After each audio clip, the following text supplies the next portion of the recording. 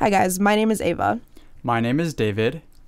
And today we're going to be playing the game Asteroids. Asteroids is an arcade game that was created in 1979 by Lyle Raines and Ed Logg. It's an Atari game, which is part of the golden age of video games. It's a game set in space with a single ship that's goal is to destroy all surrounding asteroids without getting destroyed yourself. If your ship is destroyed, you have 3 lives until the game's over. Each asteroid is introduced in its large rock form. When hit with a laser, it will split into 2 smaller chunks, and those 2 will split into 2 even smaller rocks, which will disappear upon being hit. So it takes a total of 7 hits to destroy 1 big asteroid. The controls are simple. On a computer, you use the arrow keys to move forward and rotate clockwise and counterclockwise. Spacebar is used to shoot, and your lasers have a limited distance and will fizzle out after traveling too far. Also, if you hit shift, you'll do this little teleportation thing that's super useful in a pinch. Similar to the physics in space, there is no stopping, so once you have momentum in a given direction, you will keep going that way and will gradually slow down. If you go off the limits of the screen, you will appear again on the opposite end. In a way, this makes for an infinite playing field, as it never ends, it will just loop. If you start to go really fast, this mechanic can be a little disorienting, and it takes some skill to be able to keep track of your ship. As your score progresses, so does the difficulty level, and new elements are introduced to make the game more challenging, such as an enemy ship that shoots you. After clearing the first big set of asteroids on your screen, a new wave of asteroids will commence. The more waves you clear, the more asteroids are introduced in each subsequent wave. Which brings us to our main talking point, and that's that Asteroids is a game that is played in waves. So waves are a kind of segmentation in which a game is broken up by. There is an initial challenge introduced to the player, and the next set won't commence until the previous challenge has been cleared. And often with waves, you will see the difficulty level increase with each new wave. And waves are an example of a challenge segmentation. There are 3 forms of segmentation: temporal segmentation, spatial segmentation, and challenge segmentation, which were all described in Week 3's readings, Rounds, Levels, and Waves, The Early Evolution of Gameplay Segmentation by Zagel et al. When going over every type of segmentation, temporal segmentation is described as the most traditional form. Temporal segmentation limits, synchronizes, and/or coordinates player activity over time, and regulates who plays when and the time limit for the gameplay.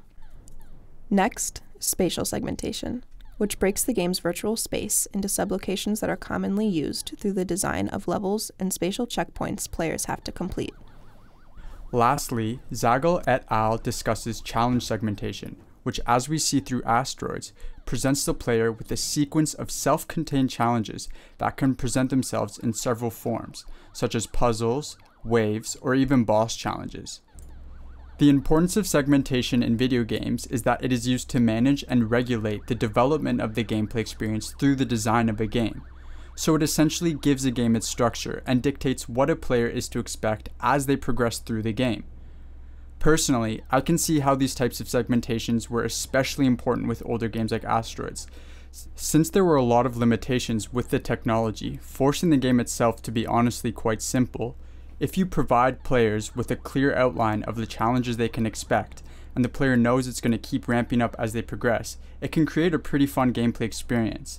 Like, I'm trying to imagine you're in an arcade in the 80s on your last life, about to break the high score. You barely made it through the last wave of asteroids, and the next one is only going to be more difficult. You have an audience behind you hyping you up, and you just gotta play through this next huge wave. Really forces you to bring your A game, and honestly sounds like a lot of fun. Which brings us to talking about the strategy you can use to tackle a game like Asteroids. We tried several different ways of playing the game through the waves, and found that moving as little as possible provided the best results. This avoids complications of maneuvering through the asteroid field and accidentally getting hit and destroyed. This is what happens if you don't do that. Also, you kinda have to predict the trajectory of the asteroids when firing, as the missile speed of your laser is not very fast, so if you shoot where the asteroid is, it's gonna be long gone by the time your laser actually gets there, so that can be annoying.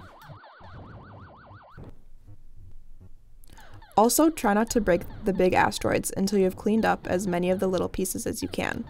because the more small, fast-moving asteroids you have, the more chaotic the field of play becomes. Overall, Asteroids is a straightforward game to understand, but is a really hard game to master based on our playthrough experience. Now, I want to talk about games that have been derived from Asteroids.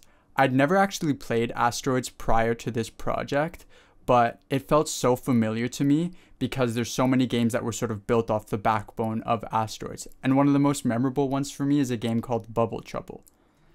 Bubble Trouble is a game that I used to play as a kid with my friends, and we'd either go to each other's house or we'd even go to the library and play it there because you would just play it online on a website like Miniclip. And the concept of Bubble Trouble is honestly quite similar to Asteroids. There are these bubbles that appear on your screen, and you, this little alien guy, has to sort of shoot and pop the bubbles. And when you pop the big bubbles, they will burst into smaller bubbles. And there's a little bit more layers to the game, and there's actually levels as well. So you see the introduction of spatial as well as challenge segmentation in the same game, which is honestly pretty cool. That's enough rambling for me. On that note, though, we wanted to leave the class with a few questions. The first one being, do you feel like Asteroids was ahead of its time? Was it behind its time, perfectly in line with its time, and why? And also, can you think of other games that use the segmentation examples we described? Let us know what you think of. Last class, we talked about the space race and sort of the influence it had on the inception of video games. Do you feel like Asteroids helped propel the Western world forward with the space race? Can a video game be considered a landmark in this competition between nations trying to get to space? Our final question is, how do you think playing a game like this made players feel when it was first released in 1979? Was it revolutionary for the entertainment industry? Thank you all so much for listening, and we hope you enjoyed our presentation on Asteroids.